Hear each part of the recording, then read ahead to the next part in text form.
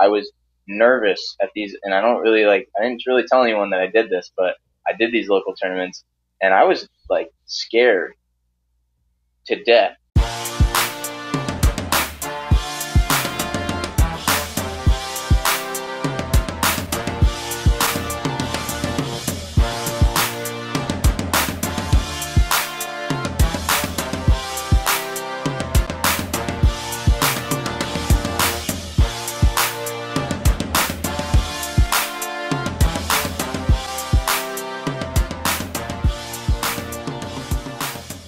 Welcome to another installment of the Grappling Hour. My name is Rafa Esparza. We are continuing on with our look at many of the ADCC Trials winners. Today's a special one because longtime friend of the show, the very nice, the very kind, and the very savage Keith Krikorian will be joining us in a few minutes. But before we get to that, I just wanted to say we have a big announcement coming up here on the show. So, if you've seen me interview people like Keith, and I'm sure you have, this is not the first time I've interviewed him, and it's definitely not the last time I will interview him. But I'm sure you get to see that we always do the big names in Jiu-Jitsu. And we always do about hour-long interviews with these guys to talk about their stories, their journeys, their struggles, their mental capacity to win some of these major tournaments. So coming up, we have an announcement here on the show, which is that we are going to be doing a subscriber-based version of the show. Now, granted, there's always going to be a free component. That is something that is very important to me. But for those subscribers who want to become part of the Grappling Hour family and know and love what we do here on the show and support us, we would love it if you guys were to sign up to become early access subscribers. That means you'll get the interviews before anybody else. So all you have to do to find out more information is just go down this link right down here, somewhere in this region, click on that link, and then put yourself on a mailing list, and you can get more information about it. Because here's the thing. If you see the interview today, and you like what you see today, as well as the other interviews we still have lined up for this week and next week, we would love it if you support us so that we continue building this show to something even bigger. All right, that's enough of the pitch. We'd love it if you do it. And yes, there still will be a free component because that is important to me. But today's show, Keith Krikorian, so many good insights. This show doesn't even have an ending. Normally there's me talking at the very end. We're not even doing that. Keith was on a roll talking about his journey, and we know how long that journey has taken him to get to this special spot. So I don't want to waste any more of your time. Let's go see what Keith Krikorian has to say. Ladies and gentlemen, welcome to another installment of Grappling Hour. We are doing our best to get your ADCC Trials winners, and you know, we have most of them. And here's what's nice, is as we talk to many of them, we meet some new people, and then there are great moments for some friends of the show. Now, some of them are very long-time friends of the show, and it's hard not to be a little biased when you're sitting at home and watching these things, because we have a lot of friends in a lot of different weight classes. So when it really comes down to the end, you got to ask yourself, hey man, I don't want to get too biased here because these people might not come on the show. But here was one person you could openly root for, and I think most people kind of understand, especially us here on the show. He is close to us. He's been a longtime friend of our show. He is beloved in the community, and you could see that there was a whole groundswell of emotion and elation from so many people in the Jiu-Jitsu community when they saw him win ADCC Trials. He has taken, famously, ADCC Trials finals and second place for 3 times in a row. But it turns out it's not the third time that's a charm. It's the motherfucking 4th time. Ladies and gentlemen, please welcome back to the show your good friend and mine, one young Keith Krikorian. Keith, how are you doing, sir? Good, man. Thanks for the kind words. Listen, man, it's easy to make those kind words when you put in hard work. And I wrote something to the effect, and I feel it is true, which is sometimes in jiu-jitsu, the hard workers don't always get recognized. And you know that statistically, yeah, hard work is good. We should be really, really trying to work hard. But this is a 1% sort of thing. So there are a lot of hard workers who necessarily don't always win, especially when it comes to this. But I think your consistency speaks for itself. So it was wonderful to see you and Tackett just from a narrative standpoint. But of course, today we're talking with you. So how did it feel, man? What did it feel to you to break through and finally win the trials? Man, it felt so good, dude. I just I hate having to I hate having to do those trials because like they're so grueling and so much can go wrong and everyone's hungry and literally especially at 66. It's a really really grueling tournament and like making it so close so many times just like only means that you have to do it again.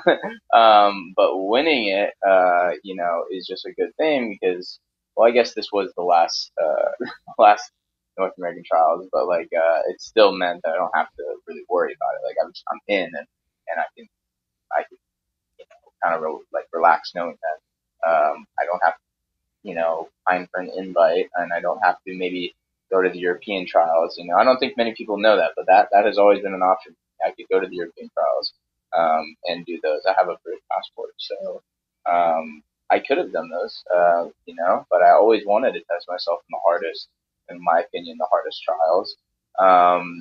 And man, it's just it was really gratifying knowing the path that I had to take there. Not even just from the trials before, but just that day or that weekend, I had just like tough guy after tough guy. And what I noticed a lot of times was the guy who wins the trials isn't the guy who has like the easiest route where you're like, man, you kind of went against a bunch of guys that like he was supposed to be leading up to the finals or all the way through the tournament. This is a bunch of guys that I was like, any of these guys could definitely beat me. And I kind of liked that it went down like that. I mean, even if um, even if I maybe hadn't won, would have just been like, well, man, that was like, that was it was definitely the toughest possible road, and win or lose, like, that's who you should strive to beat, with all the tough guys. So it was great, man. It was gratifying. It was just like such a cool feeling. Really like a great relief too, knowing that I didn't have to, like I said, didn't have to pine for an invite, didn't have to go do the European trials, didn't have to go through all that. It was just I was in, so cool. I love that you do your research and your homework enough to know, in my back pocket, there's always Euros, and I will go there to make that happen. And again, you're right. It does quell some of the nerves. This will be your second ADCC, but the last time it wasn't an assured thing. You got the invite at the last minute to replace for an injury. And then as a result of that, that anxiety of, man, I'm not in. I want to be in, and I'm so close. So for me, it was like, man, now it resets the clock. Obviously you can take a little bit of a breather, but now the training is with a specific goal of, hey, come to September, you're in the dance. So now you have a goal, a new goalpost to work toward. One thing I want to ask is, this is another thing I commented on. And a lot of what I try to do is I try to put things in context from my perspective. So I would love to get your perspective on this because it's easy to let those losses or let those setbacks define you. What do you attribute to your mentality that helped you overcome that hurdle? Because you and Tackett share that in your journeys for all of those finals and getting this result this time. But I was curious, what helped you, or what are things mentally that got you to that place to stay focused and on the task at hand? Man, that's actually a really good question. And it's funny you asked that now because you asked me that a while ago. Like, I mean, after I used to like when I would lose, just not even at the trials, but just whatever. I would kind of like walk around feeling like a failure for a long time after. Even if I won a tournament or something after that, I would still feel like I would that failure or that like the like loss would like stay with me for a long time. And I feel like that holds me back in a lot of ways. You know, it kills your morale, it takes a lot of enthusiasm out of training. You know, it like, maybe pushes you, maybe motivates you, but it also, I think, hurts you in a lot of ways, and it can really just hurt your quality of life. And I stopped, man, honestly, I stopped, after man, it was like, after that Kennedy loss that I had in the middle of last year, I felt like such a failure. I felt like such a loser. And I think I even like hopped into a local absolute tournament and I lost like a ref's decision to this like big ass like wrestler dude. And I just remember feeling like, wow, I can't beat the elite, I can't beat Kennedy, I can't even beat like local dudes, And I remember feeling like such a failure. And it wouldn't have mattered if I had won anything after that. It wouldn't have mattered like what I had done.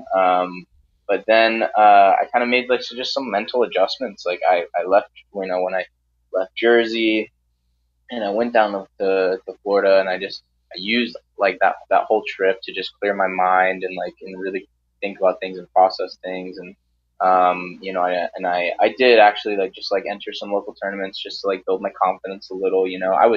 I was so low confidence, Mr. Sparza. I like cannot even describe it. I was nervous at these, and I didn't really tell anyone that I did this, but I did these local tournaments, and I was like scared to death to go against these white belts and blue belts. Like I was so scared and like nervous and not confident at all. Because I still felt like I was a loser. I felt like I was like I just had nothing going for me. It was like this terrible feeling. Um, and man, and then I just kind of like was telling myself, no, dude, you're not a loser. Like you probably work harder than the average person, at anything. You know what I mean? And I have to believe that because I know it's true. I truly have put in more time into this than anyone has probably put into anything that they've ever done in their life. Um, and then win or lose after that, I think my performances didn't matter to me. Like I lost to Kolbate, and I was sad for a little bit, but I was just proud of myself for even like attempting a thing that a lot of people probably are scared of. I lost to Cade Rotolo, but I was proud of myself for even making it to that match, and you know um and just trying my hardest, and just like the effort that I was like putting into this stuff like greatly outweighed the result, And now, man, I just don't walk around, with that feeling of failure. I mean, those were two pretty bad losses I took last year. I mean, I took the Kennedy loss and that local loss too, and those were some decent, not amazing losses to feel about or to look at.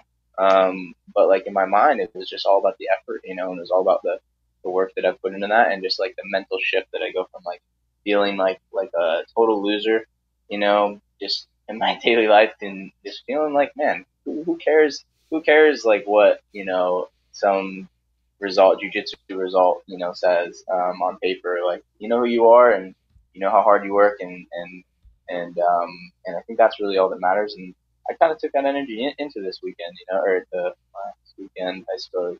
I was just like, man, I'm myself. I don't care that there's if there's a number next to my name. I don't care if there's not. I don't care if there's a belt rank attached to my name. Whatever. It's I know who I am, and I'm really secure in that.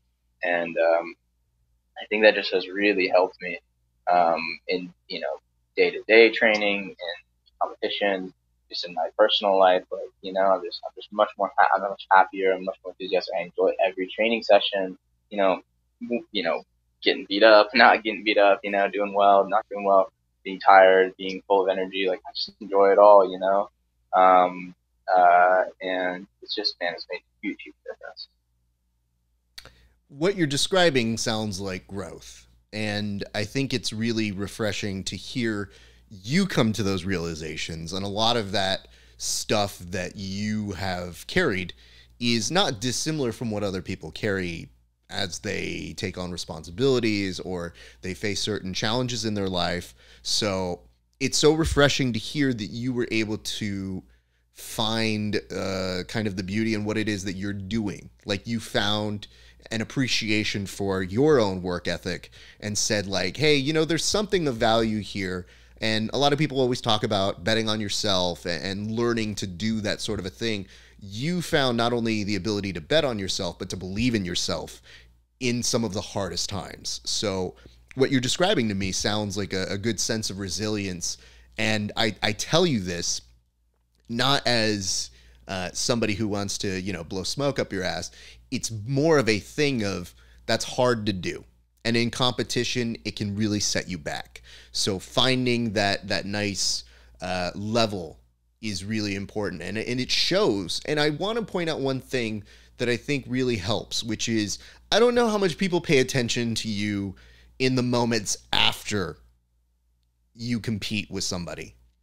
But I think that perspective you've had makes you the ideal person after a match. Because, yeah, you might have a slight moment of, man, I feel really proud of myself. But you treat every one of your competitors like first-class individuals. And I think that is something that we observe because you've been there. And I think that is something that you sometimes share with those athletes. Is that something that you do intentionally? Like, is that something that just happens? Like, what happens there? Because you're in the moment and you see something out of somebody else after you just competed with them. And you're the person that beat them. So what is going through your mind when that happens? Yeah, basically what you said, man. I really do. And I've heard other people talk about this in other contexts too. But like, we're all kind of in this together. Like, we've been on both ends. We know how it feels both ways. And I always try to make sure my opponent knows that I don't know, that I have like a lot of respect for them, and a lot of love. And like, yeah, I'm just as competitive as the next guy. But I truly, I wish everyone could win, dude. Like I wish there was a way to just that all of us could win, because like I just how can you not respect someone who's like trying to achieve the same thing you are and working just as hard as you, and 'cause we know how difficult this thing is, and this dream that we're chasing is glamorous, and it's not like all that rewarding in a lot of ways, but it's like but it means so much to us, and we still, despite that, we like still push so hard to achieve it. And man, I mean, this was definitely like, after I guess the semis and the finals, like the most like excited.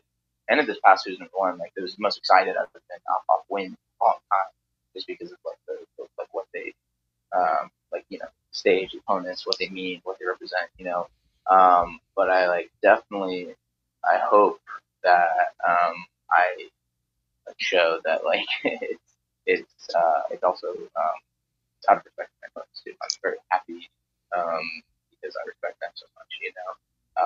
And yeah, I do definitely have like a lot of empathy for the feelings that they have after a loss, because obviously I've been there. um, but but yeah, like I said, we're all in this together. We've all felt a lot of the same feelings before. I have a lot of And you should, man. It's kind of the ideal version you hope in most cases. A lot of people don't necessarily take that extra step. And I think it shows that you are turning into a good elder statesman within the community, which is weird to say because you're still young as shit to me. But, you've been competing and doing jiu-jitsu for such a long time. You obviously are now making your way into OG status. It's just the small touch of doing that will have longer implications and longer reach than I think it now. So even though it seems like the right short-term thing to do, long-term it does a much better service for the sport in terms of how we see future competitors do it, because you learned it from somebody and I'm sure you observed that was the way to conduct yourself. So there are people who came before you who did it. And every time somebody pays that forward, I think that, okay, the next generation is going to be pretty good because they're going to say that, you know, they saw you or somebody like you do that. So it's not without reason to comment on it. I would like to ask, you know, I obviously talked about the mentality. I did want to know, did gushers play a role, and should we be testing those? Because apparently at ADCC, it's anything goes.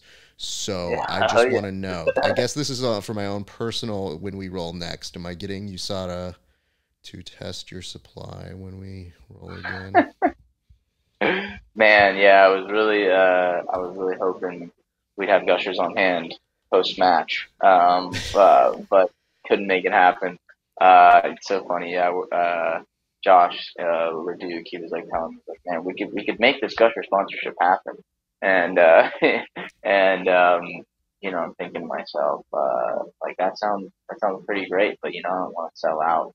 I'd like to keep the you know my relationship with this thing so pure. Now, yeah, Hey, I listen, had to dude, pull if back Wiltsy on can get Panda all Express on board, there's no reason you can't have a nice little Gushers logo on your rash guard as you're competing at ADCC, because it's going to right. have a lot of eyeballs there, sir. Would be sweet, man. I could maybe push for that. But yeah, we'll see how it shakes out. I definitely I can't even go anywhere near Gushers when I'm getting to 45.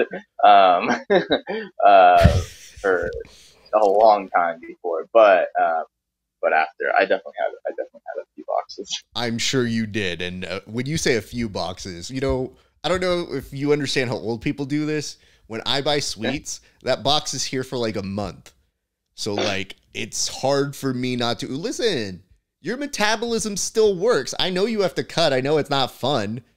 But you know what also isn't fun? Growing up and being an adult. So when people like you are eating 2 sets of ice cream sandwiches in front of me and then being like, what's the issue? I'm like, bro, this one ice cream sandwich is going to fuck me up for the rest of the week as it is. Like, Oh I'm going to have to God. train so much just to burn this off.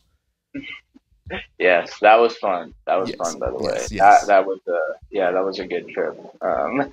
Well, For anyone curious, yeah, it was Milky Buns actually from after, which is like the listen, dude, donut. they're not sponsoring me, so I don't have to say exactly what it is. The minute they sponsor me, I'll tell people exactly what it is and how delicious it is. But until then, it just gets a passing reference. Keith, Yeah. let's talk a little bit about prep, because I know you to be somebody who takes things very seriously. I want to get into your camp. I would love to know, what adjustments were you making, and when did you really, I know ADCC is always on your mindset, but like, when would you consider the beginning of the camp for this particular experience? Yeah, I mean, definitely, like, it's just such a year-round thing, like the prep for ADCC. But the camp specifically started in Florida. It started probably, let's say, like 2 or 3 months before. And initially, I was in really bad shape. I had some injuries, just like, you know, my body recovering from the couple weight cuts to 45 that I did last, like end of last year. So I was like really in the process of just like kind of slow, or not slow drilling, but just like a slower pace training. Lots of drilling, lots of um, uh, with like low impact, kind of like strength training and stuff. Not low impact. It was actually um, it was like, you know, heavy weights and Mhm. stuff, but just you know, more attention on that and less like hard training. So I didn't do too much hard training until about a month before. You know, right as I was leaving Florida, John came in, Combs. He came in and we got some good training for a little bit, like for only about a week, and then I had to leave. And then in San Diego is when I got like just a lot of hard training. And I showed up in pretty terrible shape. Like I felt physically strong, like healthy, for the most part, you know. So I had few injuries, but I was like not in great shape. I just, you know, kind of like yeah, kind of like got sick and just wasn't, like I said, wasn't pushing the cardio as much, wasn't pushing the hard rolls as much. But then for about a month, I did just like, you know, back to the basics, like back to like resting season.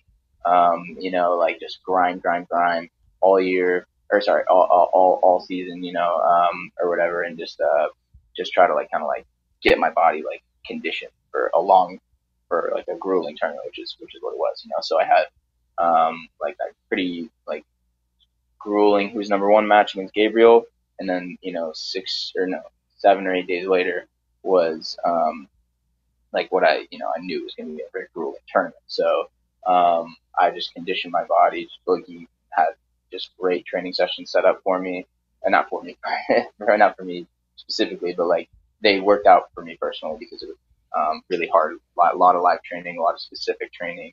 And then PJ too, we were doing specific training as well. A lot of ADCC rounds and stuff. And then Geo up in Oceanside, he had a few sessions.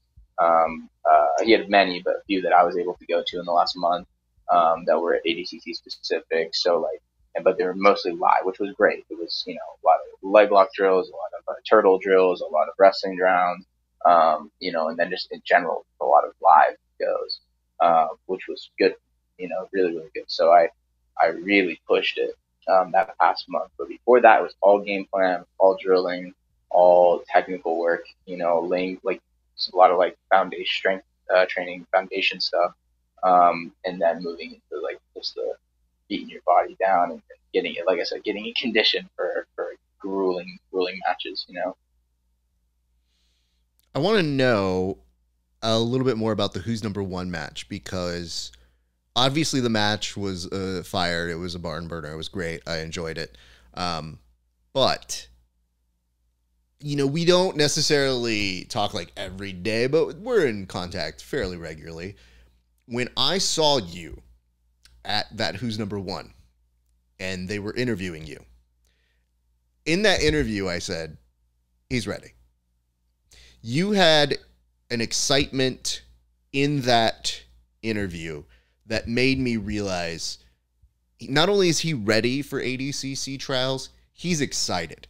And to me, when they get you excited and they get you focused, it was you in that moment saying like, let's fucking go. And I said, whoa, whoa, whoa, young man. I curse. You don't curse like your elders, okay? You're still a kid. But when I saw that clip, I go, he doesn't need anything right now. He's all set. So tell me a little bit about the match.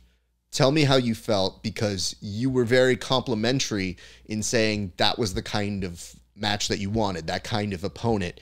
But it was a difficult match, but one that you prevailed in. So just give me your thoughts on that before we move on over to ADCC, if you would.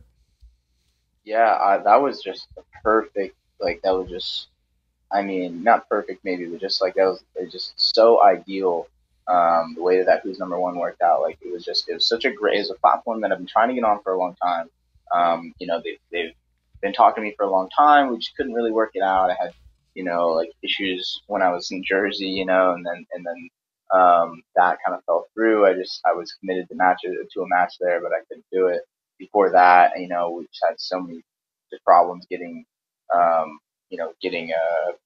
remember I had a knee injury, and then my opponents were having injuries, all this stuff. So I was finally on that stage against an opponent that was like incredibly like accomplished, well known, skilled, but he's just also incredibly aggressive.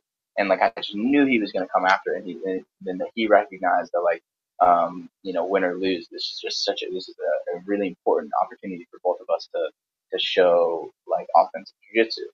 And then on top of that, it was right before the trials, so I was getting like a very high level look and a lot of. It was a 15-minute match, so I got a lot of mat time.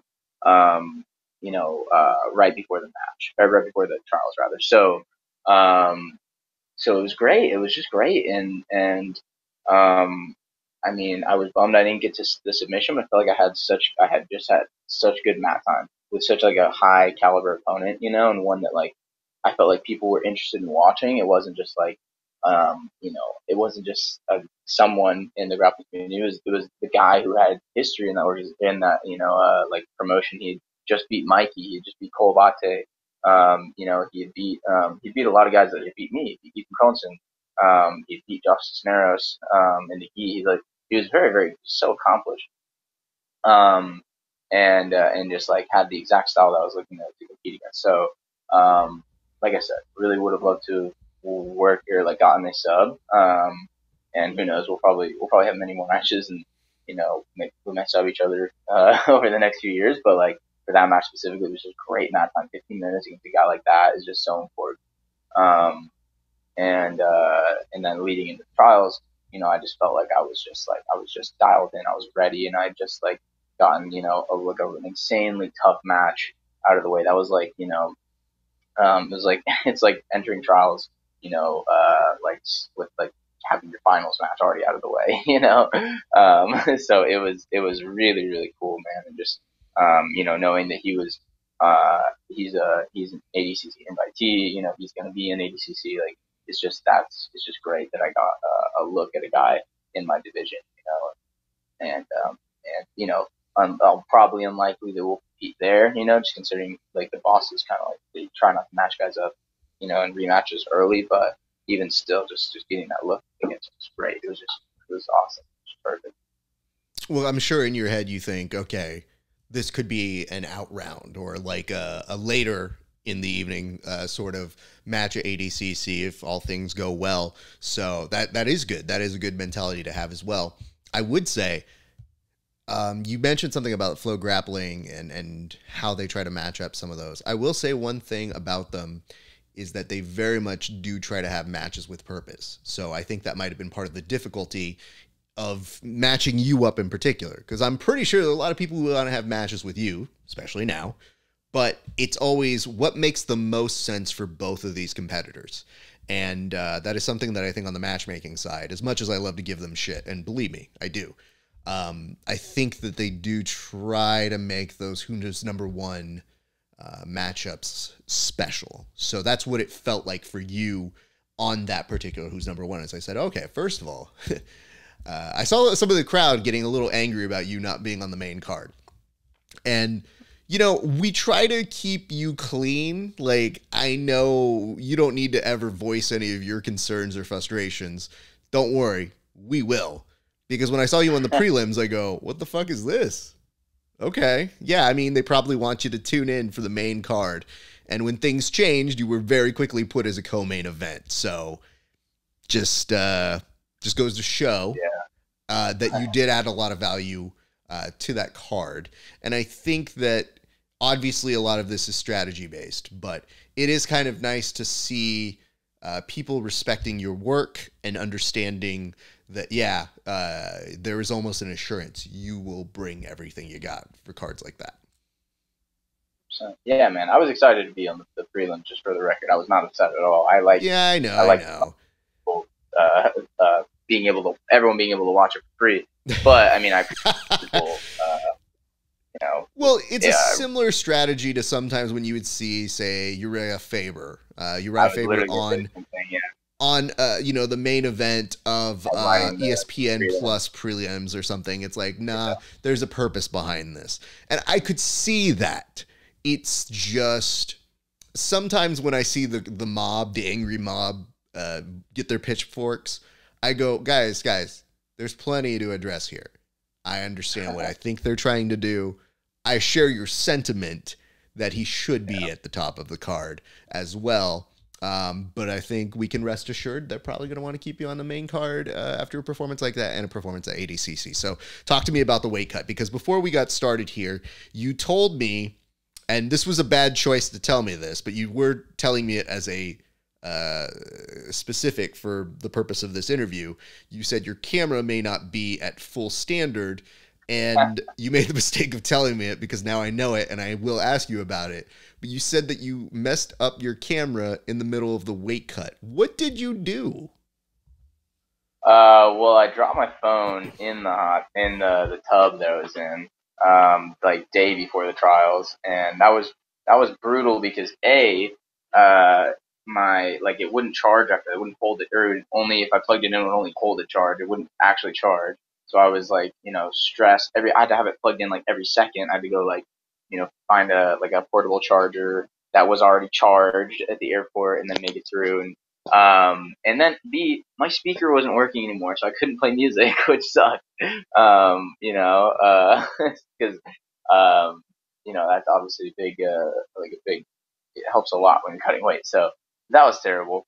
And then, yeah, just the weight cut in general, just the weight was, I was just, it's so hard for me to train hard and then not eat to satisfaction, which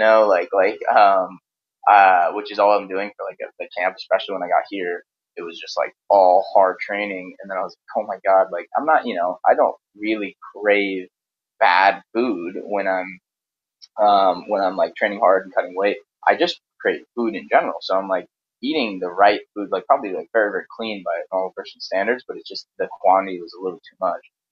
So I was just like, I was holding on the weight, like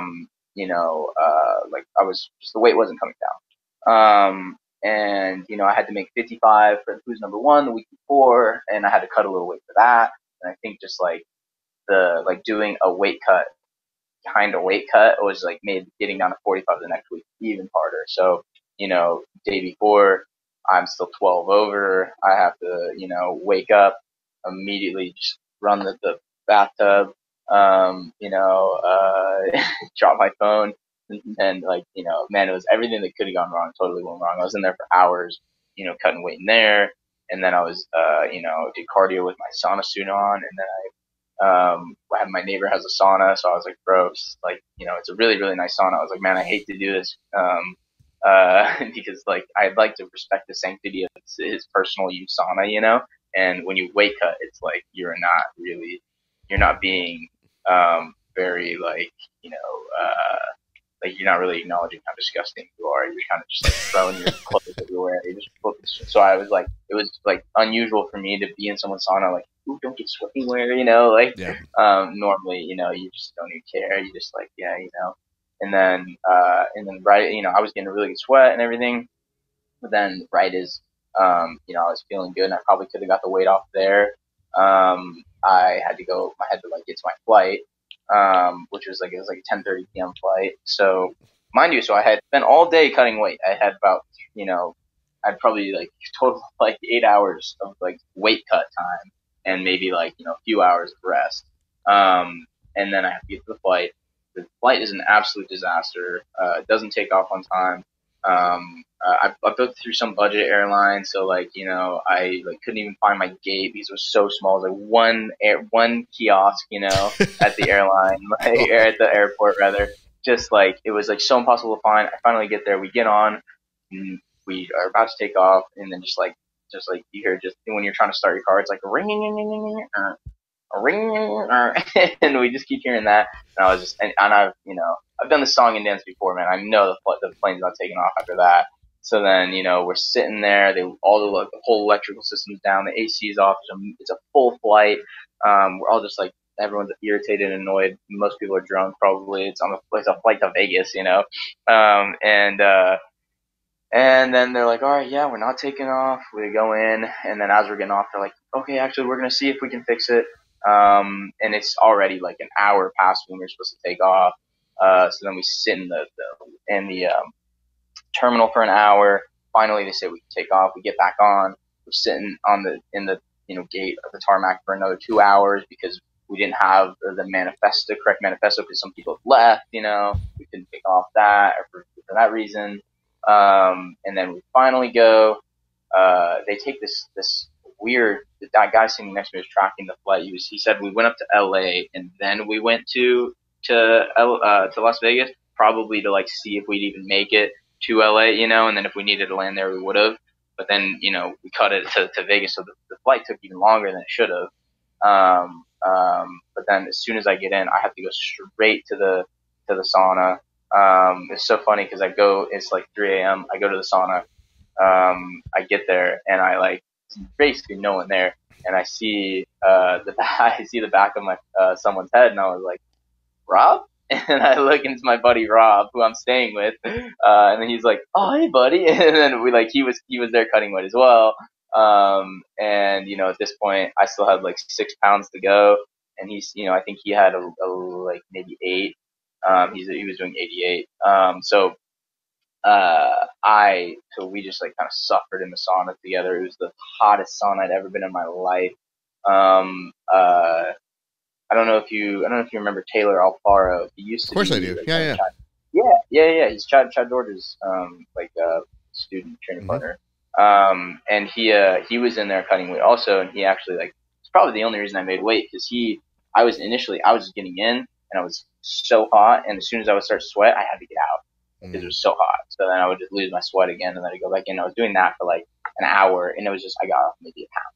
And then Taylor was like, "Hey man, I see you're doing that. Like we could get this off right now if we just do 10 minutes, 10 minute sessions, 5 minute out, for as long as it." So we had to do, I think like 4 or 5, maybe I think like six of those, 6 10 minute, 10 in, 5 out, 10 in, 5 out. And finally, like after six of those, or maybe even maybe six, I like finally make it within like zero point 0.1 kilos or whatever, and I was like, I'm gonna risk it. I'm just gonna go. I'm gonna go to weigh-ins, and if I'm zero point 0.1 over, I'll spit. I don't know.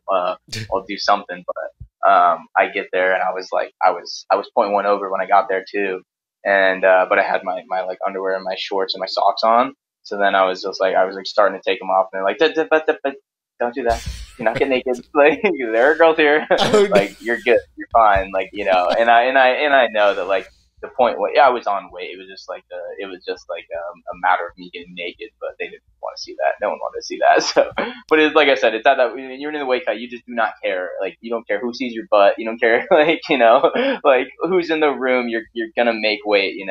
So anyway, so I made it.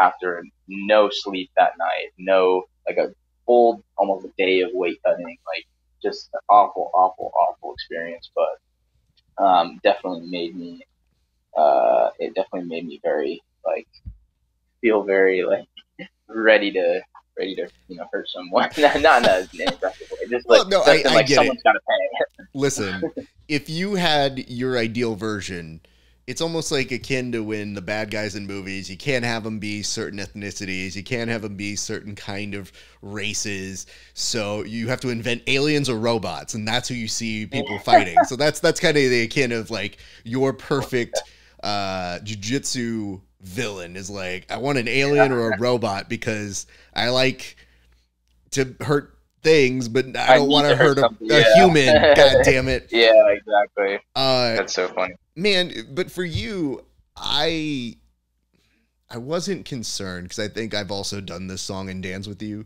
so I don't even send a text because I just know he's in a weight cut, whatever. I saw Train Angry put up a post, and they shared your status that said something to the effect that, oh, trying to get on a flight, we'll see what happens. And their post was, will Keith make it? And my thought was, don't do this to me.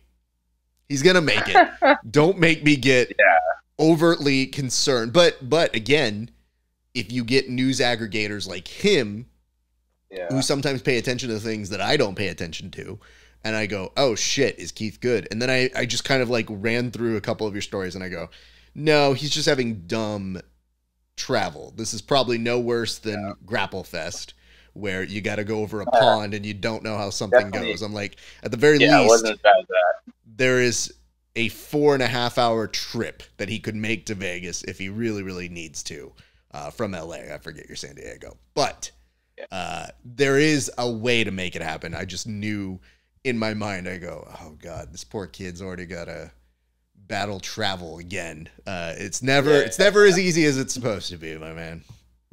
Yeah, I 100% would have. I was already planning on driving, like when it was canceled the first time, or when we had to get off the first time, and they were saying it was canceled, but then they figured it out, and I was already just prepared to drive, and I would have got there like right at 6, so I would have had to cut weight in the car. I would have literally had to like sauna suit, like Vaseline up, and then just run the heater the whole time, which would have been terrible. I would have got it done, but it would like that's dangerous to do, driving the night too, especially the desert, So I'm glad I didn't have to do that, but that would have made it happen, man. I would have done it, just no matter like how awful or what would have, gone wrong. Like I would have made it happen.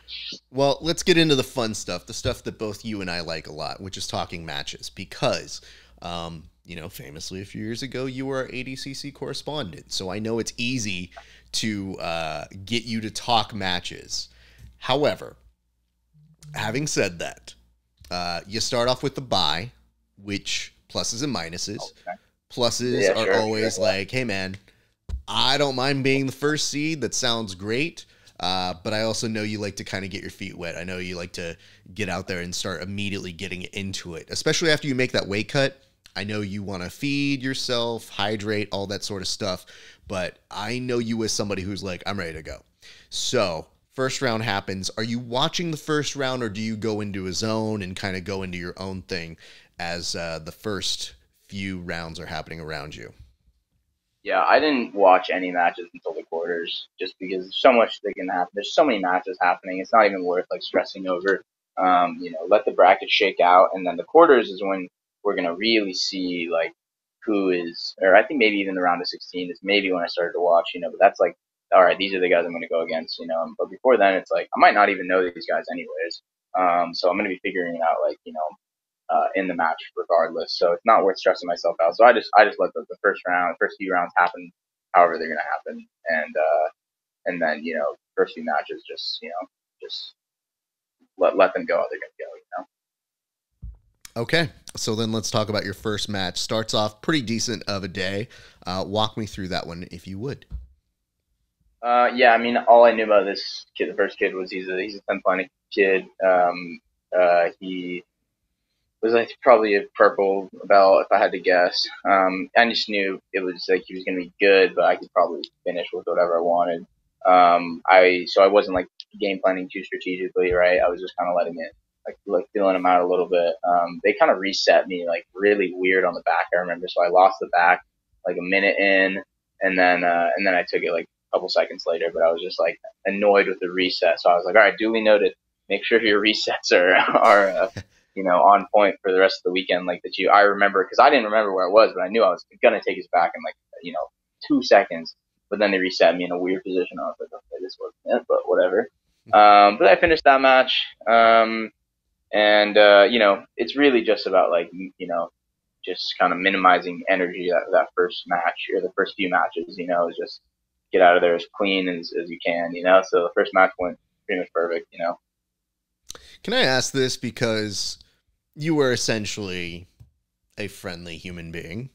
So, unfortunately, one of the problems of being a friendly human being is you feel like these things are jiu-jitsu reunions, so it feels like almost everybody knows you. What is your preferred vibe? I'd love to get this on record, because I don't tend to approach people when they're competing. And I know a lot of people, because I don't want to get in a zone. And I've had people be like, oh, were you cool with me? Like, what was up, man? You didn't come say hi. And I was like, you're competing. I don't need the acknowledgement. I love you as a human being, but I also know to respect your space. So do you have a preference when it comes to that sort of a thing? Because I think it's good to maybe put that out there every once in a while as a nice way to tell people. Because, again, you don't want the Hollywood experience of like, Will Ferrell was so mean to me one day. And it's like, no, Will Ferrell was trying to have lunch, Yeah, I know, yeah. Dude, I mean, it's totally fine if people come up to me. Like, you can totally say hi.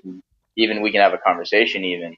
The only thing that I would probably have to put a stop to is like if I'm like warming up or I'm like sitting down and like clearly like doing something like either on my phone or stretching or something, and you want to have a conversation. That is not the time to have like not even a conversation, but just to like help me with questions or like really try to get in my head. Like that is not the time. Like, especially if we're not already friends, like you got to beat it. But dude, for the most part, it's like, yeah, of course you could come with me and I'm going to like smile at you or like, have a good conversation. But no, I got for the most part, like I have to focus, It'd be the same thing if I was on Kokumat and a guy was like, hey, you want to roll? And then just start talking to me the whole time and be like, okay, which is it, So yeah, so like, but I mean, I try not to like just like put on a mean face and like mean mug everyone, I'm totally fine, hanging out and stuff and talking. But what I have observed is you're really good with people, in a general sense of like, hey, no, totally, hey, what's up? Let's talk. You got a sister, that's great. Like you do a really good interaction. I am very personable, but I Yeah. know if I was competing, and I think this would jar people, I'm not this. Like, this is Sure. fun. Yeah. But, like, I was famously, when I was playing sports, I had coaches who would be like, are you not mad right now? And I was like, this is just how I have to be.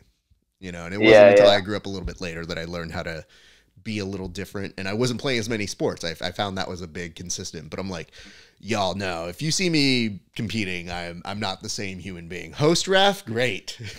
Producer Yeah. ref, not your best. But Exactly. Yeah. competitive ref, quiet and usually Sure. observant. So I know Yeah. there are many sides to people. I just want to be fair, because especially when you see something like this, I'm sure you're getting people coming up to you and be like, Keith, that first round, crazy. That's great. And you're like, cool, focus. So I didn't know if that is Yeah. something Or that they're comes up. just like, yeah. Some people would give me their opinion. They're just like, man, I think it's gonna be you and so in the semis or the finals. And it's like, bro, it's the first round. Like, it's the first day. Like, what are you talking about? Like, are you gonna go out there and fight my guys for me then?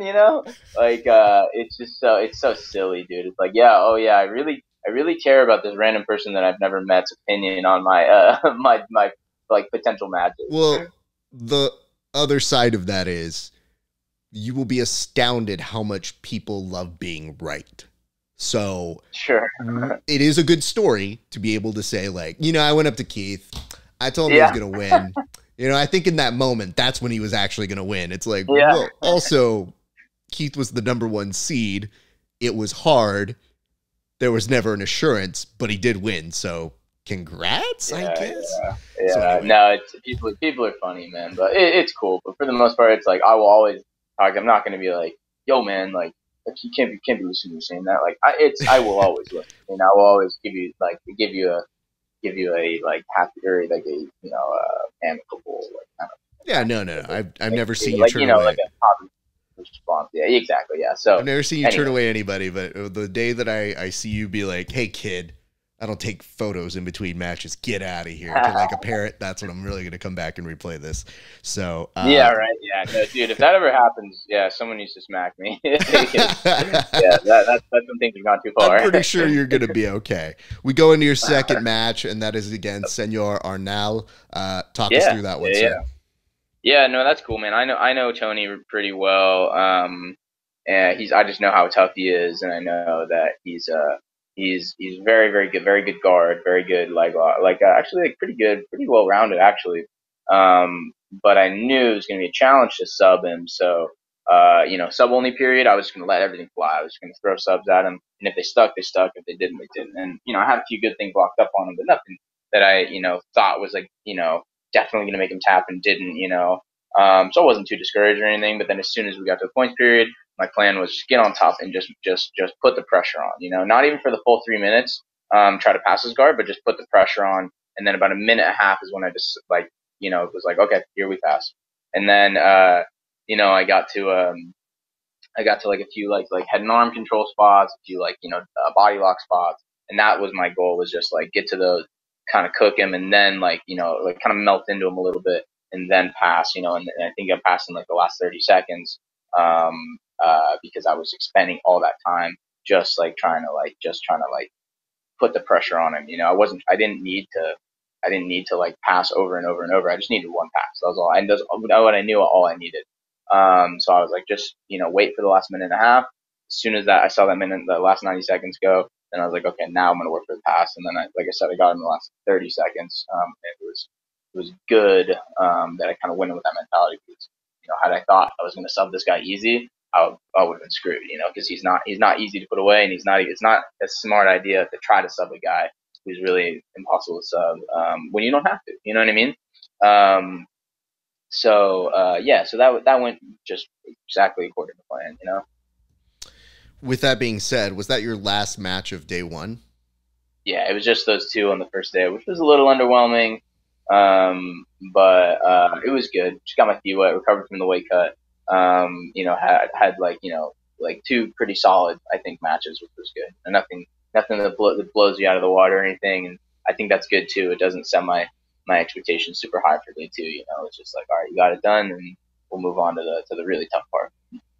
Now, I'll tell you one thing I hate about doing brackets is when I'm going through them and I start putting together things and I go, uh-oh, yeah, all right, it's him and Elias. And I love Elias I too. know. And I know Yeah. you have the utmost respect for him. You wrote a wonderfully complimentary thing about him on your Instagram after the fact. Like the two of you guys, again, such respect for each other, both very well liked, very good individuals.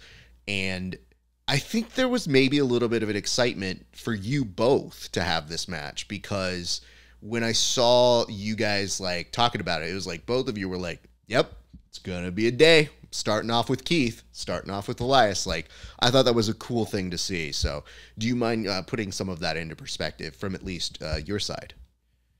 Yeah. I mean, that's so tough, man. That's the second time that him and I have matched up really early in the tournament too, and just considering how good I know he is, it sucks because like I'd like for him to get a little bit more recognition and get his shot, and make it further in the bracket, which I know he's perfectly capable of. He's so good, and people don't really know. But man, it's also too because it sucks too because we're really good friends. Like I talk to him pretty much every week. We're really, I'm always checking in. I'm always, checking on him and Laird, and his girlfriend's really cool, and I was actually hanging out with them the first day. I was my stuff by there, so I was like, oh, it's a cool little warm up like over here, and then oh yeah, of course we were talking, and they're such good guys, and I really feel like him and I are kindred spirits, and like we have like such a similar mentality, like it's like it's kind of like a warrior in a garden type mentality, like I truly think we're like two of the more like like skilled and like competitive like guys out there, but I don't think we don't make it our whole like identity. Like we are like I think like try to be like like care for our family and care for our friends and it just sucks to go against a guy like that.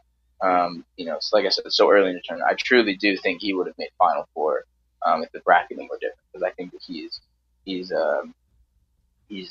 just so skilled and so good in that rule set too. So that was a bummer, man. But I hope that just me talking about it maybe can give him a little more like the shine that I wish he had like by going further on in the tournament. I feel like people who are observant probably pick that up. Sure. And, I hope so.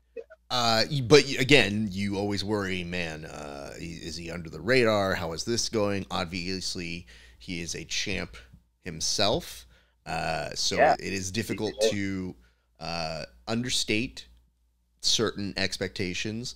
But at the same point, like, yeah, I knew from a setting, I knew you guys were close, and I knew it would be a good match. So I always feel good assurance on that. It's one of the nice things about being at home and watching is that I just kind of put the brackets to the side and I just go, okay, are they going now? Okay, I'm going to watch.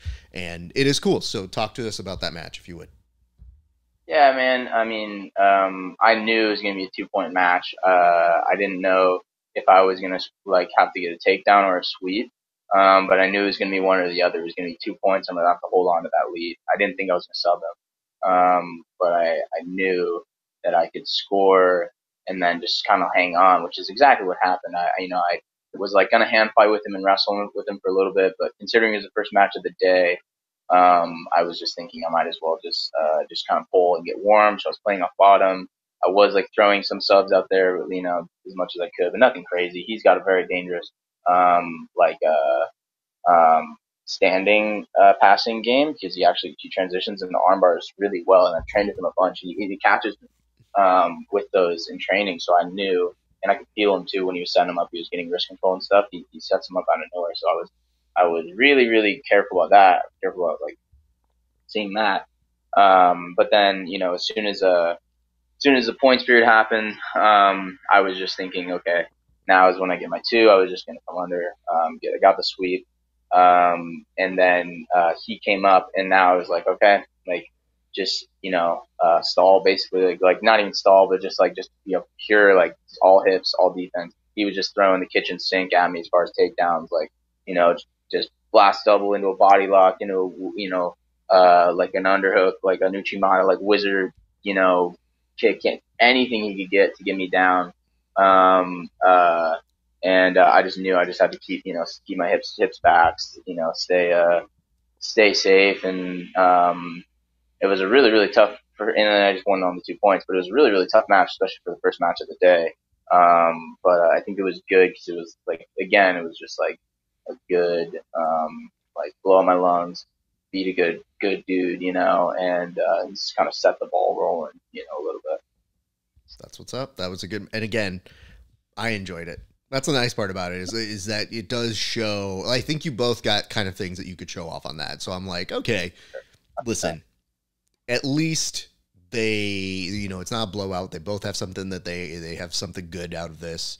And yeah, you're very observant as arm bars. From what I've seen as an observer, not even somebody who's experienced them, as I've been like, damn, those are pretty solid. Kid's good. So good. So now we go into the round of 16. Things are starting to whittle down. You mentioned that you weren't necessarily watching the first day, but now when you get to that 32-16, are you starting to observe? Not yet. I don't think I had watched any of the round of 16. I think I maybe tried, but I was like, there's just so many matches. Like, and then I passed by Robert Deagle, and I was like, hey, did you win your match? I didn't even see. And he was like, yeah, yeah, yeah. And I was like, oh, okay, sweet. I figured. He's like, well, it was tough. And I was like, oh, okay. Well, yeah, this is a tough tournament. So I figured we both had tough first round matches, which I think was probably like good for both of us because it kind of like kicked us into high gear a little bit. But I knew I was going to go against Eagle. We've had a match in the past, and I was thinking it was a little bit different when I felt him, man. The first time we went against each other, he was so strong, and yet such a different style, very Eddie Cummings esque. Like it's exactly how I imagine a match with Eddie Cummings would have felt. And I ended up countering a leg lock that he entered on my legs, and I countered into a leg. And I was thinking, okay, well, here's what I know. I know that I can leg lock him, and B, he doesn't think that I'm going to initiate the leg attacks. He thinks I'm just going to probably pass from the outside and work for either pass or subs from there, from a pass. But so my idea was, okay, why don't you initiate a leg? Why don't you make him think that you're going to do that? That you're going to pass and work for like subs from top, or from a pass rather, and then enter the legs. And so I was passing for a little bit. I felt just like way, way better. Like his guard was nowhere near as threatening as it was the first time that I competed against him. Because I probably was more used to it at that point. And then I just sat back on a leg, and I could tell I mean, he might have thought of that, but like, I knew that like at least majority of people did not think I was going to do that. So I sit back on his leg. I try to finish the inside heel hook, a straight ankle. He crosses my foot to 50-50, and that's when I just, I have a few specific kind of like ways to finish him right there. Man, as soon as I bite the heel on pretty much anyone, like I could finish. So he was, he rightfully so, kind of topped as soon as I put some pressure on that. Yeah, that was pretty dope to watch as well. We now make our way to those quarterfinals. As I'm watching here, now I'm starting to, again, get that surge, that good feeling of like, okay, things are looking good. And I don't know if you understand this as somebody who's watching. I know you watch everything. But when we're watching you, I can describe the feeling of most of your friends and family, which is, nope, don't get cocky. We're good. Yeah. Things are going well. That's it. So I reserved, from the comfort of my couch over here, I reserved a very, okay. Like, I couldn't even get excited, and that was a great finish. I just go, okay. And there was a very, very nice way to continue it on. So now we're at quarters. You mentioned this is what things happen. I'll go ahead and take the wheel, sir. Oh no, this is when I started to actually watch the matches. Right after my match, I went over to the mat that he and Esteban were competing on, and I didn't know who was going to win that because that's once, the tough match for anyone. He can really beat anyone. And Mauricio handled him really well. And I played basically the game that I knew he was going to play. And so leading into our match, I was thinking, okay, I know that I can definitely hang with him in his world, which is like on the feet, hand fighting, battling for takedowns, like just kind of like MMA style, like, grinding, kind of a grinding style, which is what he's mainly focusing on. But I was also thinking, I know that I can take it to my world too. Like I can tie up his legs, work for heel hooks, and then maybe I was thinking work to either sweeps or, get on top and get him to expose the back and back. But Mauricio, I've never seen him tap to anything. I've never seen him get tapped out by anyone, and he's gone against some of the best guys in the sport. Gianni Grippo. I remember watching him against Jordan Holy back in the day. A lot of like really, really tough. He went against Hulk. Hulk couldn't tap him. And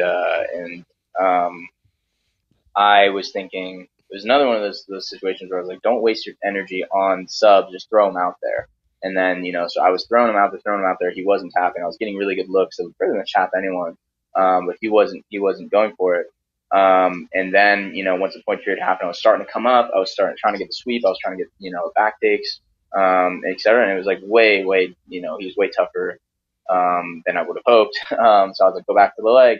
And I had a really good bite on his leg. And I bet you he didn't think that I was going to go back to that, considering I'd already lost, the bite a few times and hadn't finished, for the sub only period. But then once I did, I got kind of got to my preferred, like, finishing spot there, like, kind of like belly down, like outside Senkaku, I think, type finish. And, I was really surprised to tap him, but I was really pumped because, that probably would have been a match that went to overtime, and then I would have had to waste a lot of energy there. So, as soon as that happened, I was like, okay, perfect. That's awesome. That was ideal. That was an awesome finish, by the way. And I've seen you finish from there. Like what's great is having rolled with you and watched a lot of what you do. There are moments where I don't want to profess like I know your game, but I'm observant enough to know. Yep, that'll do. That'll do, Pig. Yeah, like yeah. those spots where I feel very confident in your ability to finish. And as I was watching that match, I go, okay, yeah, this bodes well. If he's here, and before I know it, I was like, oh yeah, we're done. Oh, okay, well, cool. I felt good about that. Yeah. So we now move to what I thought was on paper something that had a lot of interest going into it because, Derek has been on fire lately, or I'm sorry, Damien. Thank you. Sorry. Yeah. I'm thinking of a different Derek. Damien's been Derek's on fire too. Yeah. But Damien has been killing it, and I knew on paper you guys would have a great clash in this setting, and it was good.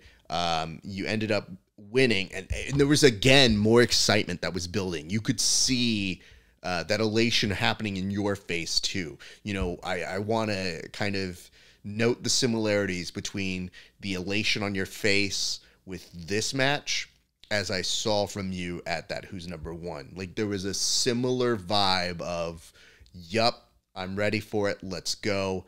Tell me about this match from your perspective. Well, man, I didn't know who was going to win, him and Andrew, because they had a match a long time ago. And I think it was actually only last summer, maybe the summer before. It was a really competitive match. It went like 90 minutes or something.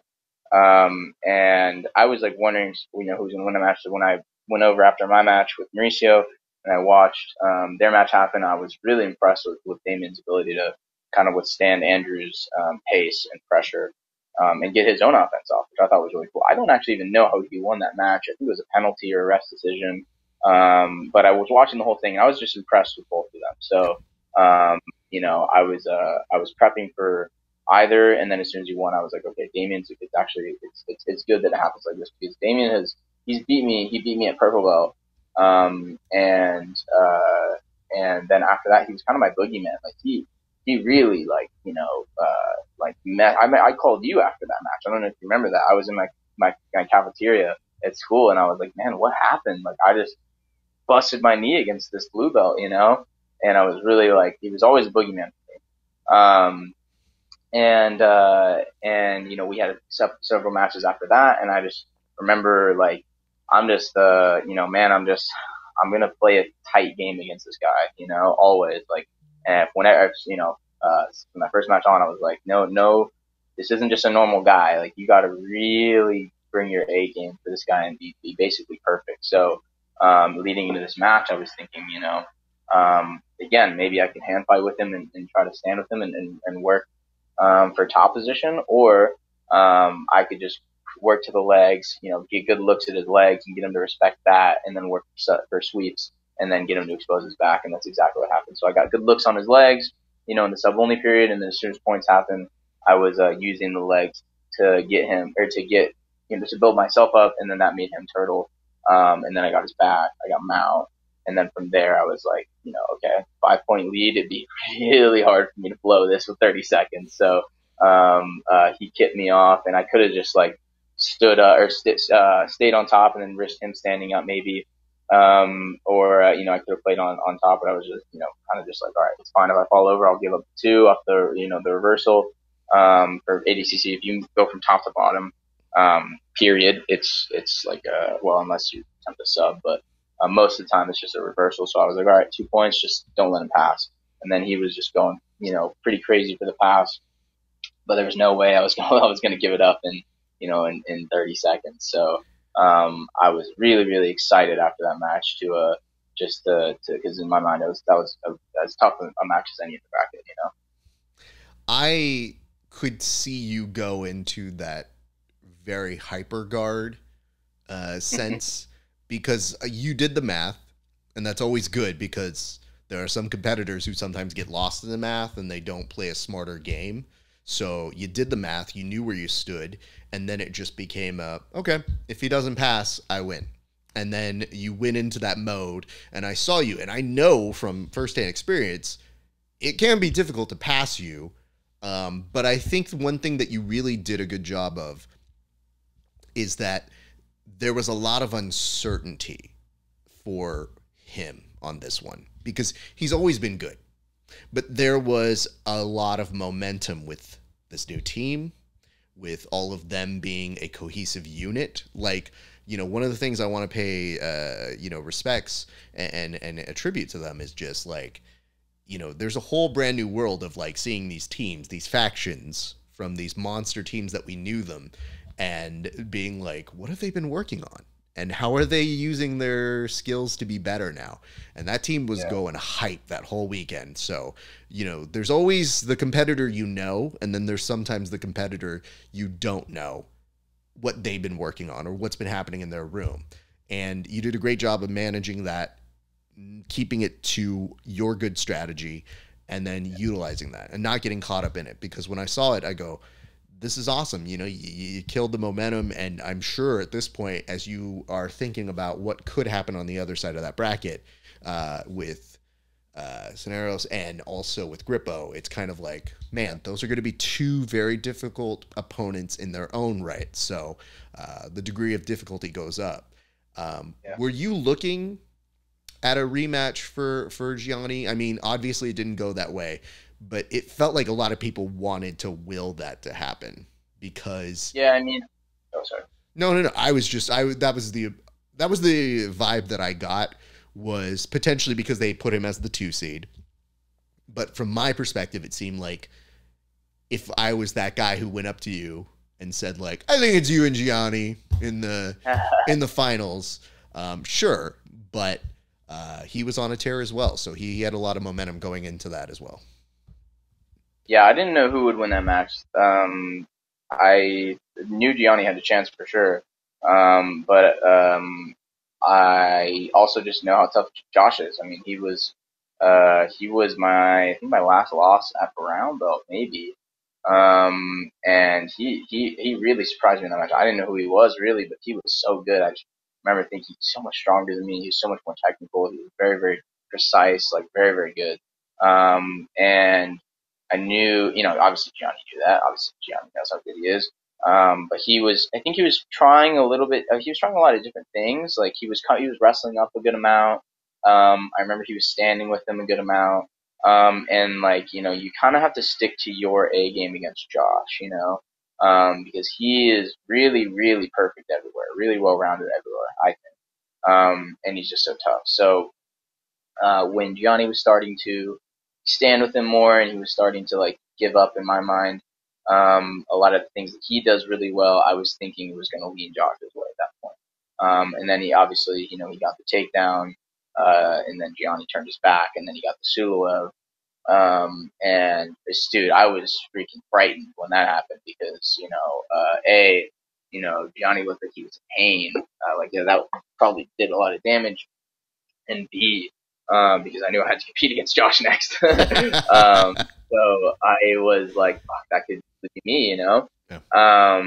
And and man, and going into the Josh match, like, I was very low confidence because obviously he's beat me before. Like, someone who's beat you will always have like a little bit of an edge over you, I think. And I just knew I had to be perfect. Like, I can't give up anything. I have to play really tight, especially ADCC rules. I can't pull guard in the first. I can't pull guard at all. Actually, you get a negative. And I was thinking, okay, like, I can't really go to my safe zone. So I was just thinking, be precise and be as strong as I can. And man, I mean, when I tied up with him, it was hard because I just remember him being stronger. In our last match, I just remember being much stronger. And this time I felt like we had comparable strength, which was good for me to know that at least my strength training is working a little bit. And I'm getting a little bigger and stronger now, which, I never put any focus into when I was younger. But so that was encouraging right off the bat. And as we're hand fighting more, I wasn't committing to anything. I wasn't really like, trying to kind of like like I said, I wasn't really trying to over commit to anything. But I was thinking like just throw out attacks, just throw out offense.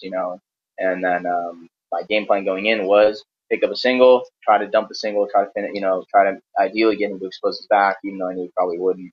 But like try to finish the single, and if all else fails, just having that single and committing to it for more than 3 seconds, you're able to pull. And I was just going to pull right into a leg. And when I had the single and I was like trying to finish for a little bit, I was trying to finish, couldn't finish. And I had like he kind of got his leg back, and I kind of let go. And then I was like, oh shit, now I have to get it again if I want to pull. So I just like reached back out to it, pulled it back in, and then like sat immediately into the leg. And I was like, does that count? Like, is that 3 seconds on the takedown? And like, would I have given up the negative there? I don't think I did. Watching it back, I think that I had not broken contact enough to get the negative, but still, I was like in my head, I was like, that might have been a bad idea, but it's okay. And then just got on the heel, did not expect to finish because he was clearing his knee, and then got to, like I said, my kind of like my optimal finishing spot is like I got like belly down, kind of like 50, like kind of like backside 50 there. Might have been in outside probably, but anyways, yeah. And I was just so happy when I was happy because that meant that I don't have to stress about points. I don't have to stress about an overtime. I don't have to stress about all this stuff. Like, you just tap them and it's done. And that was such a cool feeling, especially against a guy who beat me before and beat me, pretty convincingly, and kind of took a lot of confidence from me back in the day. I was really happy to get that back, and I know that we'll probably have like a good rivalry for years to come now because we're same weight, and I know he's going to be doing really well for the rest of his career, and I hope that I ideally do well myself. So he's even someone I think I could run into at ADCC potentially if we both if I make it far enough. I'm pretty confident to do as well. Yeah, compliments to whoever your strength and conditioning people have been, because the last time I think I saw you, I almost called you Beef Krikorian. So pass that on to them so that they can take any kind of branding off of that. You said that you also went back and you watched that match. When did you end up going back to watch that match? A few days later. A few days later. I had stayed in Vegas for like the day after with Joe, Rob, Ronnie, and Victor, and we went to the pool and the dispensary and got drinks at the pool, got stuff at the dispensary, and we were having a good time. So I was not in the like right frame of mind to like rewatch match footage. So I waited a little bit to when I was a little more clear headed, and then I watched it, and yeah, and not much I can take away from a short match like that, you know, especially under those rules. Um, but yeah, I was connecting some of like my memories of the match to like what I saw rewatching. And yeah, it was that was about what I thought. That's awesome. I'm going to ask this, even though we kind of prefaced on the mental side a little bit earlier, but I want to know, why did it work this time? Why do you, in your head, why do you feel like this time it was an actual result that you wanted? Man, yeah, I don't know, honestly. Like I didn't expect to win that tournament at all. Like in just history alone would tell me that I'm not destined to win that tournament. You know, I know I'm capable, but for whatever reason, I would get pretty close. You know, and I just still couldn't do it, and that was a huge bummer. And I just think that like not putting expectations on myself, you know, just kind of letting it fly and just like taking it match by match and trusting in like you know my preparation and like my team and you know the people around me and which was really important, you know, and it wasn't all on me. It was you know the burden was taken you know by Boogie and Josh and PJ, you know, and like teammate Geo and you know all my teammates and team and everyone, you know, like they were helping me through it and they gave me confidence and they believed in me and you know, and then I don't know, just maybe the mentality shift helped me a lot, you know, and this I don't know, it's just a combination of things, you know. But like I said, I mean, I don't even know if that same tournament were to happen next week. I don't think I could go in there and have the same success. It was just a perfect storm. Like it's just, some days you're just in the zone, you're on, and it works, you know. Very well. Like I think Josh was in the zone that day, you know, and someday you're in the zone and it doesn't happen, you know. Um, and yeah, it's just so I don't want to chalk it up to randomness as much, but definitely like I would think a lot of mentality shifts helped me. A lot of you know much like more game planning now, you know, different methods of training, more attention to you know the things that I don't love doing or historically haven't loved doing, like training conditioning and drilling, you know, and correct diet and stuff, you know. But all that stuff really, really does help, you know.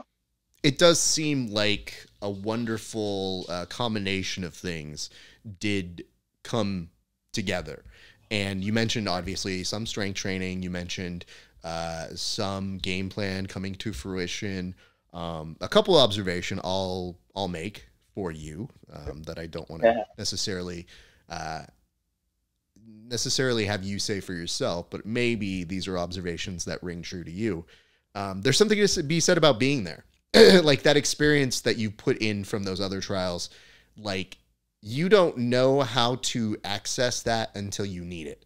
And sometimes it's easier to hang in what the pain of it wasn't than to know how to tap into that. So when I see people who have been in big competition settings and they're able to pull, like, I've been here, so the adrenaline dump and other factors that sometimes can play a role will play less of a role. Now I can focus on certain other factors, like an audience, a crowd. All these things aren't going to even get to me. It's just now it's less variables, and you can hone in and dial in those things.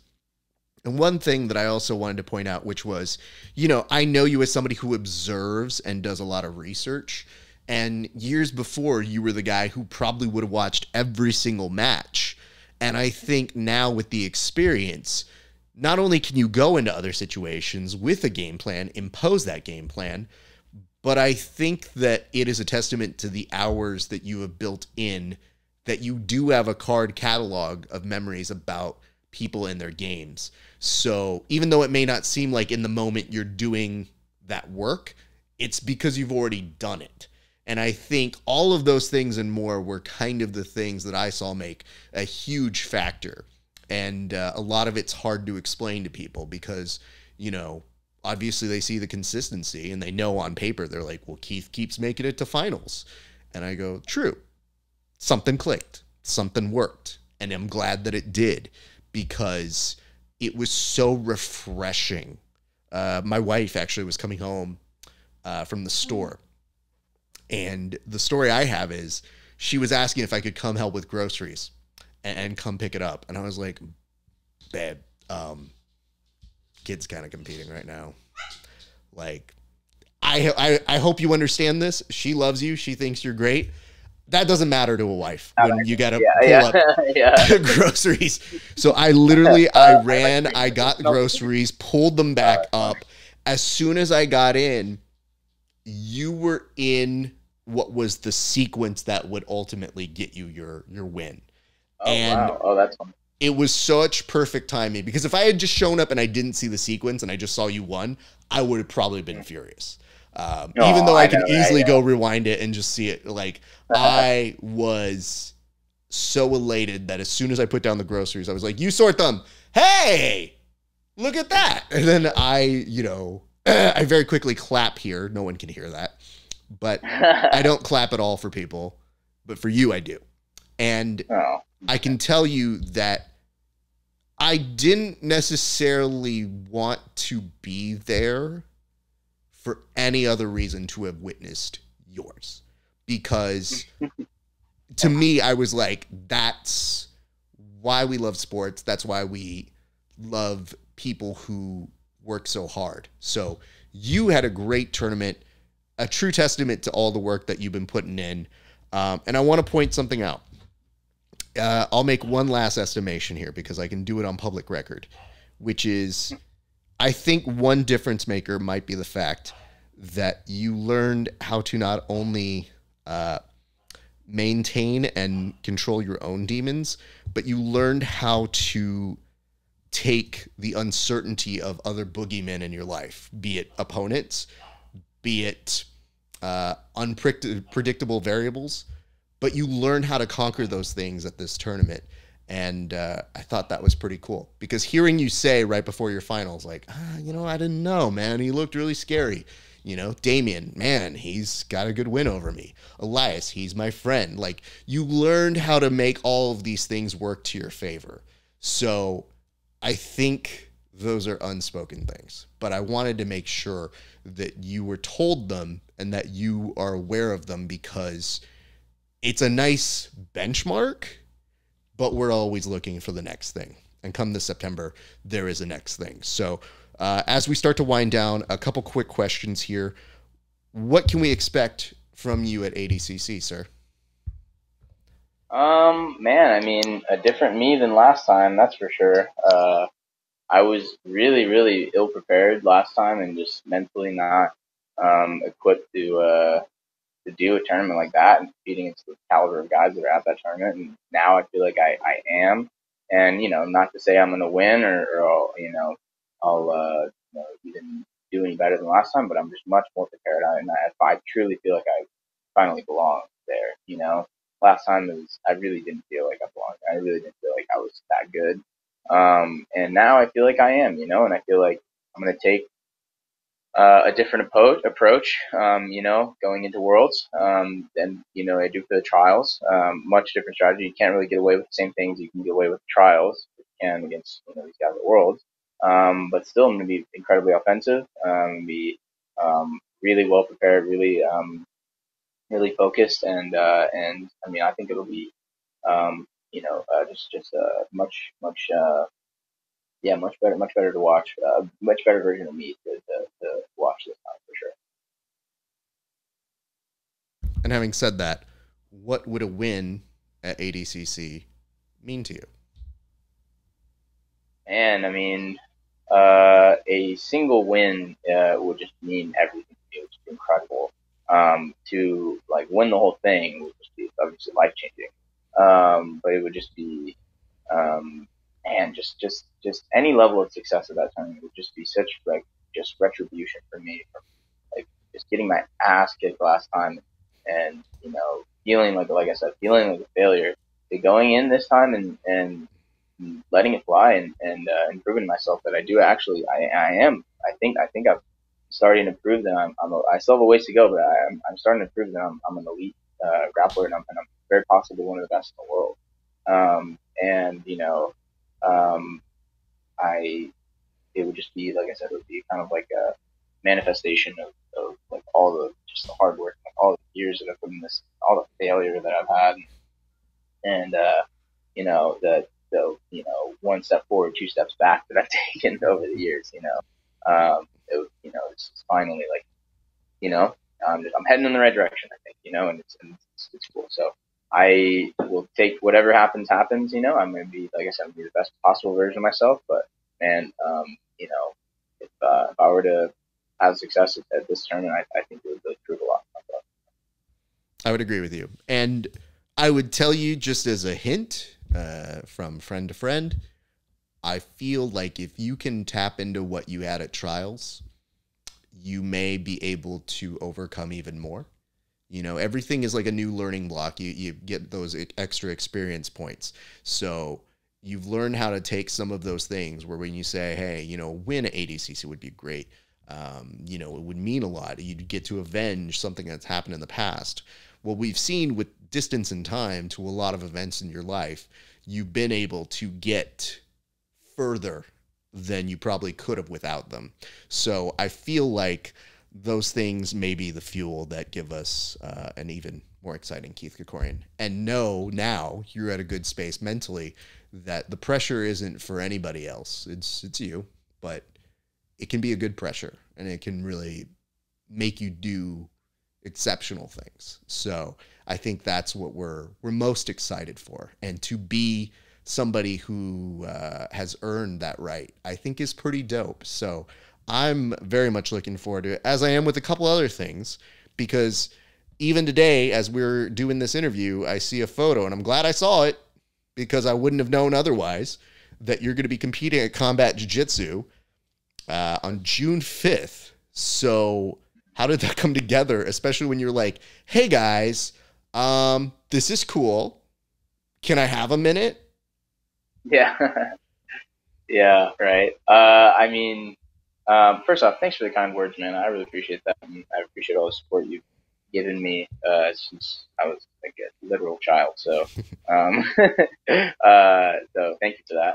And B, yeah, like the CJJ thing, I knew about it well in advance because Eddie had announced it on the 10WO. We're doing a 155 CJJ. I assumed I was gonna have to do the qualifiers. I was actually told I was gonna have to do the qualifiers by Eddie, and which is fine. I'm totally fine with doing that. I think I never want to be the guy that's like above, certain things, right?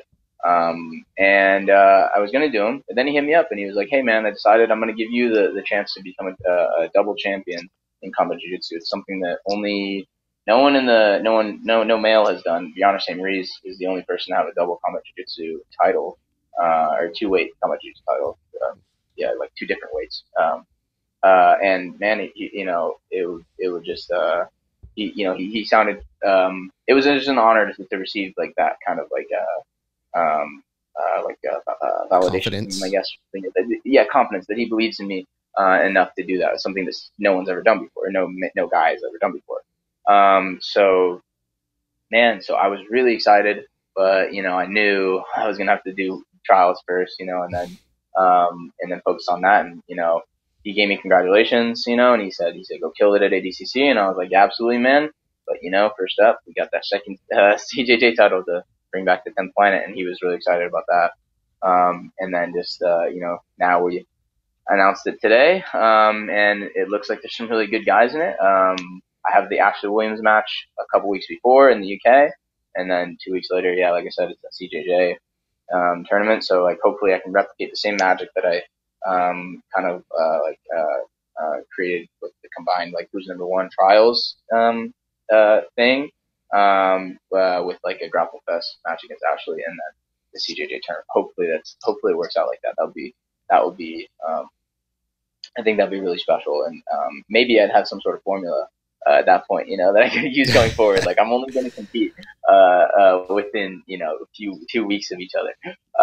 But yeah, anyway, so I'm really excited about that, man. And I just think it's really important matches and it's important events and like stuff to get me excited and get me focused and challenge me and man, I just I mean I could easily sit out and kind of ride this trials win for a little longer, but that's just like never how I've been, man. I always am craving more just more for myself. Like if I've accomplished one thing, then I have to move past it and I have to work to do something else to keep pushing, and reach that like higher like version of myself, So I'm excited to do that, and man, I'm just super amped. It's gonna be really cool. 2022 is shaping up to be a fantastic year for the Keith Krikorian business. So we I just freaking tank after this. Well, I mean, listen, dude. So you know what's great is it's sort of like if you become an Oscar winner, they always in your obituary say you were an Oscar winner. Here, now you've gotten some cool accomplishments. A year ago, we probably would have never thought you were going to be a combat jiu-jitsu champ. Lo and behold, here you are. And it's easy to have gotten displaced or discouraged on the results you kept getting. Here you are, forever now, an ADCC Trials winner. So those are cool things. They don't happen to everybody. And the people that it does happen to know the work, the dedication, the struggle, and the exact sort of weird ass science it takes and magic on that day. So that's why, again, we love all the people who have won and we're interviewing them. It's just there was something unique and special when I saw you and Tackett together. As I said, I'm glad that they get this at the same time. Like, it's nice to have a buddy who's like been through the same wars you have, has respect for you, and is pretty universally liked as well in the community. So even if sometimes you can't see it for yourself, I'm pretty sure you can be like, oh, William Tackett, he's a good, I like him too. It's like people feel that exact same way about you that they feel for him. So I think that's a special thing. So very much happy for you and the folks that won as well. Yeah, man, absolutely. Yeah. I was gutted because PJ and Andy were really like, we were really like close in that bracket, and my buddy Chris Wojcik too. You don't really know him too well. I think they will now, but like there were so many of my friends in that bracket. But then watching Will win, it's just you gotta go for him. Like he's such a good person. He does everything right, and even still, he comes up short. Just I feel like myself, and it's just I was happy to see him win. And could you imagine a more deserving person, someone as talented as him? He's just he's a hard worker and he's like very, very good. So yeah, it was good to see that. But I'm also glad you brought up PJ, because I think one of the things that I tweeted out about PJ was look at the amount of consistency he has put out. Like, I know, right? There is something to be truly admired about his fight that he has. The fact that you look around, you're like, dude, I can name on two hands the amount of years I have seen very, very impressive and wonderful PJ Barge performances. So yeah, body of work is really impressive, man. But I felt like it's not just holding the standard. I think that's what I said as I go, he's held a standard of excellence in 10th Planet for a very long time. And I think that having those representatives means something for affiliations, and they're going to mean things for years beyond when he is on the competition circuit. So that was something that I observed. And I noticed, again, true to his character, the minute after he didn't get the result he wanted, he was like, obviously gutted, but I could not be happier for Keith. So that is the true sign of a remarkable friend, training partner, confidant. And I know that a lot of his performance also lived in through your performances from the weekend. So I think it's mutually beneficial for both of you guys, and nobody ever sleeps on PJ. I still suspect especially as crazy as these categories are going to get, if injuries happen. Oh, dude, I guarantee you he's gonna make it in. I don't know that for a fact, but I guarantee you. You have that feel, and there have been rumblings that he is the alternate on tap, and I think a division with him would be well served because he is always fun to watch, and yeah, absolutely. So give him my best. Although tell him he still owes me an interview, so give him my worst.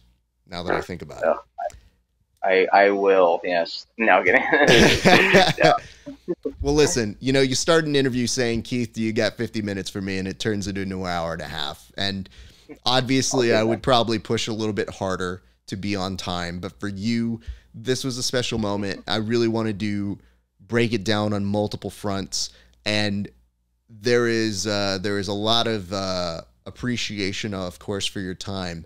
But there's even more appreciation for the work that you did. So congratulations to you, man. I mean it in the most sincerest of forms. You truly, and I don't say this often, but you do truly deserve it. Thanks, man. I appreciate it. Like I said, I appreciate all the support you've given me over the years, and you've put up with me in my best and worst times. And yeah, man, it's just, it's you're a good you're a good host, but you're a good friend too, and I truly have always appreciated that. Is it really, really arrogant that I wanted it to be host before friend? Because when you were searching for the word, I was like, it better be host first. Because I'm a pretty good friend, but I'm a really good... No, I'm just kidding. Keith. Yeah. Listen, kid, I'm going to say goodbye to you off air, but thank you so much for your time. Appreciate you, my man. Thank you, man. Appreciate it. Just before you go, thank you for watching. Appreciate you watching Keith's episode. But a couple quick reminders. One, if you like what we do here, give us a subscription on our YouTube channel. You can find it at the Grappling Hour. That's what you're watching right now. Check that out. Boom. You subscribe. And just to remind you, in case you don't know where you found us, we are at Grappling Hour on the YouTube as well. That's it. I don't want to waste any more of your time. Much love and respect to y'all. Come back tomorrow. We will have William Tackett on our next interview series. It's been a great day for grappling. We'll see you back on the mats.